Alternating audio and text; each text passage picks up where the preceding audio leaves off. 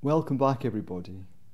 In this episode, I'd very much like to share with you a sense of the pertinency of art in our lives and how we can bring our creativity to make our lives more empowering, more joyful, and ostensibly just to make us more feel at one with ourselves and with nature. We each have a thread within us, and is to bring that thread into the fabric of our lives, to plant it with love, to make all of our lives richer and the tapestry of life richer. And as an addendum to that, I would like to bring you to a place where I'm reading some of my favourite poems and to share with you some of the sense I have of life. And the first one I would like to begin with is actually called My Beginnings.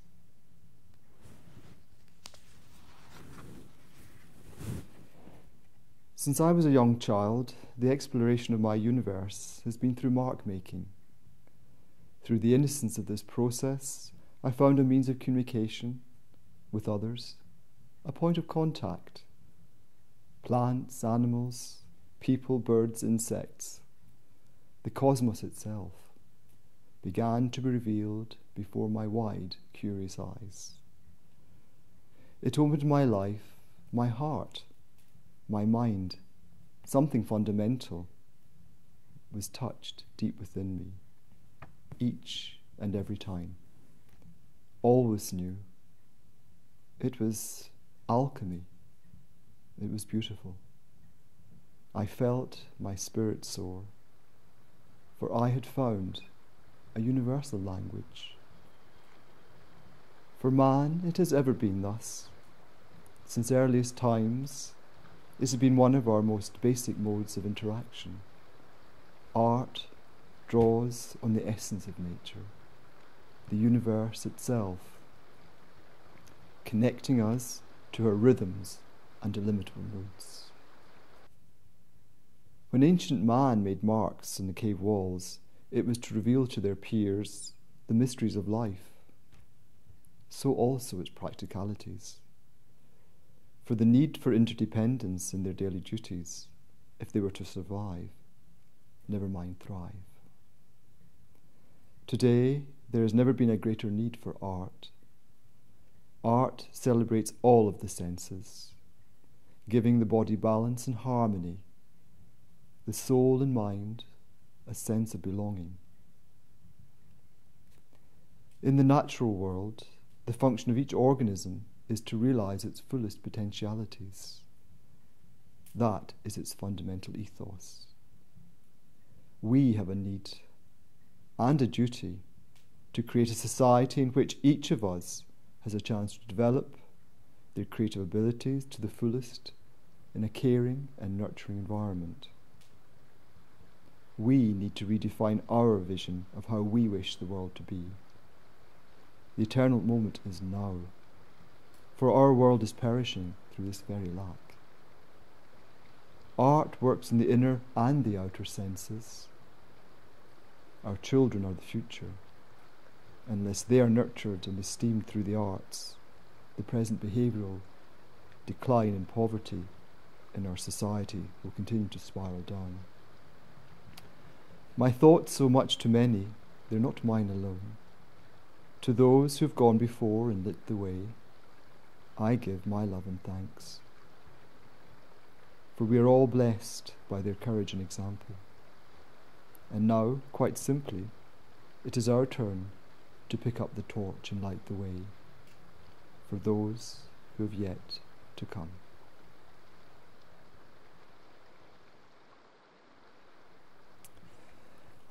There is such a joy in celebrating nature, in being there and finding a place which touches you at a deep intrinsic level, which acts as a wellspring for creativity, to free the imagination and to just soothe the soul. One such place for me is Taw Marsh on Dartmoor, where last summer we filmed Art and Life, in which we had a magic time, and the light and the interaction with the wild ponies was so memorable. And on a very beautiful, magical morn, I painted Larks Are Rising, a poem which I shall now read to you. Ah, such a perfect dawn! A crack between the worlds burst forth, light radiating spokes of fire. Then issues this day, revealing the wonder throughout this fine earth. So filled with elation, as I stand enchanted, held by the alchemy that spirals around, slowly my hand responds, pink in the sunlight, to my soul's bidding to dance with this light. Brushes start dancing, arcing and flashing, drawn by the urgency of my delight. Birdsong reverberates throughout my being. Larks are rising as my votive offering ascends, celebrating nature in all her pulsating glory. My canvas, it glistens as violet and gold swim as one, reflecting the evanescence shimmering around. The granite beneath me rings forth its power, celestially formed, and I sense earth and heaven draw ever closer, and in a transfigured moment meld into one.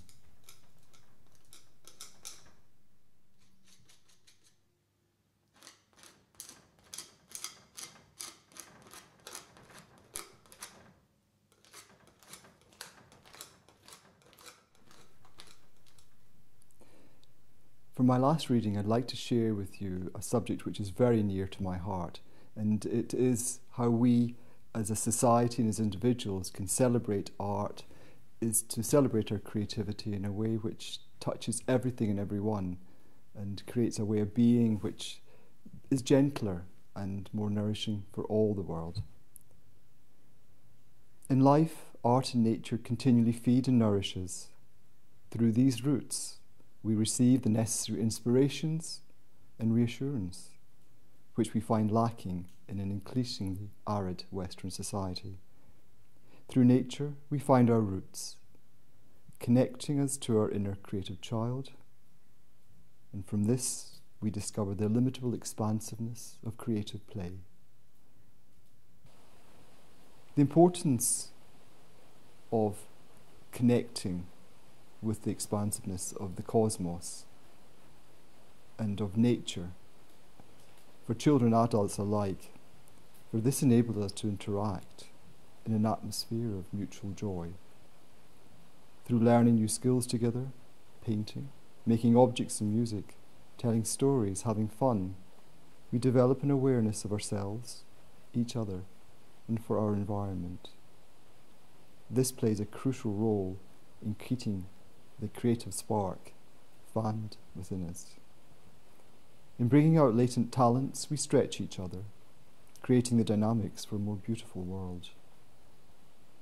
With close observation of our natural habitat, we see the infinite diversity of structure which underlies everything. This connects us to our own internal rhythms, cultivating our sense of naturalness and wonder for the abundance within everything. Art should mirror these resonances to reveal life's extraordinary variety through colour and light in a subtle manner which touches for all the essence, oneness of life. This is the healing of art through nature. Art has the capacity to reveal universal truths which awaken the individual to curiosity and helps them to find a clear picture of life. As individuals awaken and find the truths within themselves, it enables them to connect to their essential role in life. Educationalists and politicians want to manage society, yet they fail to understand our fundamental needs, which are creative self-worth through real work. Neither point is being really addressed. As we use our brains and muscles less, as computers and robots marginalise us, we feel neither needed nor wanted, with no jobs or hopes for the future.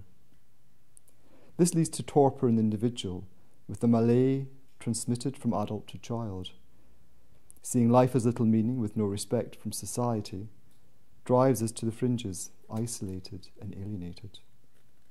We need at this time to learn from Indigenous man and cultures.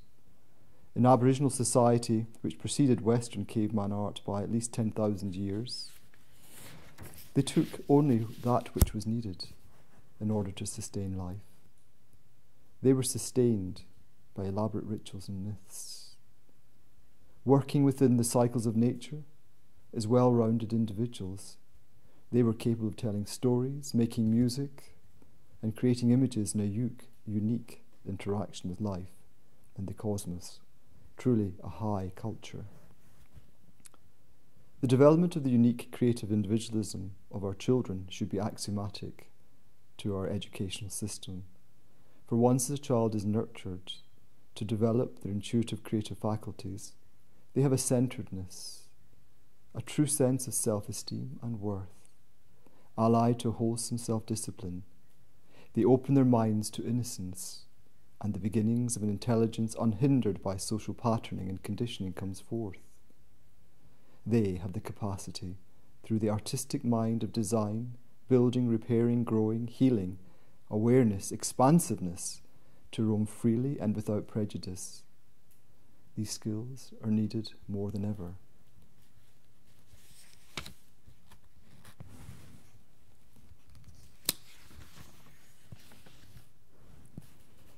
There's a real joy in sharing these thoughts and ideas and realizing that how society is not necessarily how society has to be, and that each of us can bring our own distinct visions and thoughts and creativity to making for a better world.